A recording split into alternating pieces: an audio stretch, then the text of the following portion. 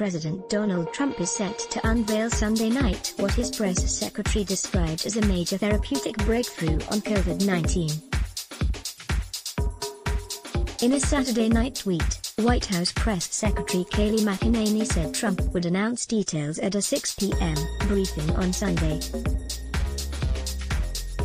News conference with President at Real Donald Trump at 6 p.m. tomorrow concerning a major therapeutic breakthrough on the China virus, she wrote, adding that Health and Human Services Secretary Alex Azar and Drive, Stephen Hahn, the Commissioner of the Food and Drug Administration, would attend. The disclosure came hours after the president called out the FDA for making it very difficult for drug companies to get people in order to test the vaccines and therapeutics, suggesting it was playing politics. Obviously, they are hoping to delay the answer until after November 3rd, he tweeted. Must focus on speed and saving lives, he demanded, tagging Hahn. At a later press briefing, House Speaker Nancy Pelosi, Democrat California, branded Trump's attack on the FDA very dangerous. The Hill reported, the FDA has a responsibility to approve drugs, judging on their safety and their efficacy, not by a declaration from the White House about speed and politicizing the FDA, Pelosi scolded, the news outlet reported. This was a very dangerous statement on the part of the president, she added. Even for him, it went beyond the pale in terms of how he would jeopardize the health and well-being of the American people.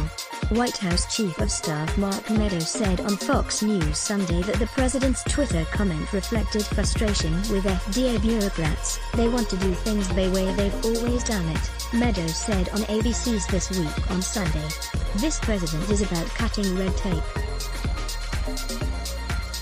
That's what the tweet was all about.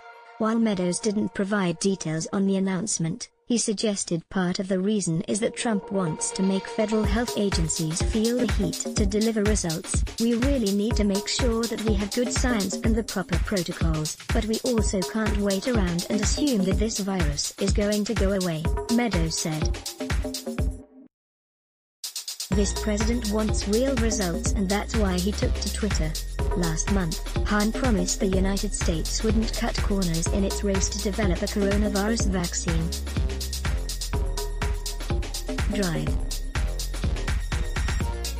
Anthony Fauci, meanwhile, has said that he was cautiously optimistic a COVID-19 vaccine will be ready by the end of the year and widely distributed to Americans in 2021. Fauci is the nation's top infectious disease doctor. Several vaccine candidates are currently in clinical trials, and some look promising at providing a level of protection against COVID-19. According to experts, an effective vaccine is considered pivotal to ending the pandemic. It would provide protection from the virus to healthy people, allowing them to go back to work, go to restaurants, return to school and resume most aspects of normal life. To speed development, the White House has launched Operation Warp Speed, signing agreements with drug makers worth more than $4 billion. The industry has embarked on what's likely the most ambitious research and development effort in its history. The biggest drug makers in the world, as well as a number of innovative biotechnology companies, have developed vaccine candidates in record time and are putting them into human trials. 30 vaccines are now in human testing, according to an August 20 summary by the World Health Organization. The FDA has been moving far faster than normal. The agency has tentatively scheduled an October 22 meeting to consider a potential vaccine, and health officials across government are working on guidelines for who would first get any vaccine and how it would be distributed. Any shot would likely be used first in a narrow group of high-risk people, like health workers, before being rolled out to the public in phases next year. But that timeline is still a fraction of the years it typically takes to develop, test and review a new inoculation. One of the leading vaccines is being developed by New York's Pfizer Incorporated. The company's trial has been enrolling patients rapidly, with more than 9,000 volunteers as of August 19, according to Philip Dormitzer, Pfizer's vice president of viral vaccine research. Things are going very quickly, Dormitzer said earlier this month. We remain on target to have results ready to submit to regulators in October. Another vaccine, being developed by Moderna Incorporated, has enrolled about 13,000 people in its 30,000-person trial. A top FDA official who is overseeing COVID vaccine trials had vowed to resign if the Trump administration approves a vaccine before it is shown to be safe and effective.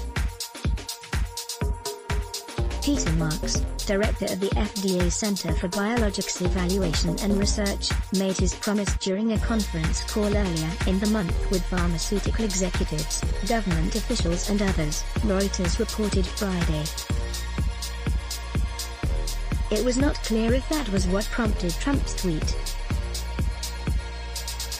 The Trump administration also is considering fast-tracking an experimental COVID-19 vaccine being developed by AstraZeneca plc and Oxford University ahead of the November re-elections, the Financial Times reported Sunday. One option being explored would involve the FDA awarding emergency use authorization in October to the potential vaccine, which was developed by Oxford and licensed to AstraZeneca, the FD reported. Material from Bloomberg News Service was used in this story. Let's block ads. Why? Show your love for him. Click the link in description. Thanks for watching.